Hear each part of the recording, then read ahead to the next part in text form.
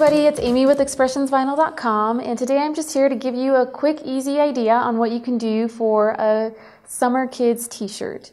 And what I did was take three images from Silhouette Store and combine them all together to make this fun, cute little shirt.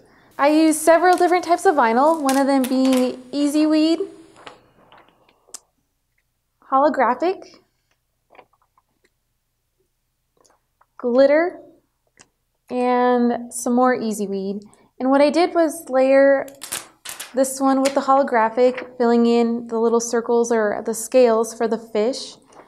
And on the bottom I put a saying, "Take me to the water," and used the glitter to add that extra layer on there. So I used 5 different cuts and 3 different layers, so there's really no specific way on how you go about applying it to the shirt. And if you want more details about how I completed this project, make sure to check out our blog, like us, add a comment, and we'll talk to you next time. Thank you. Bye.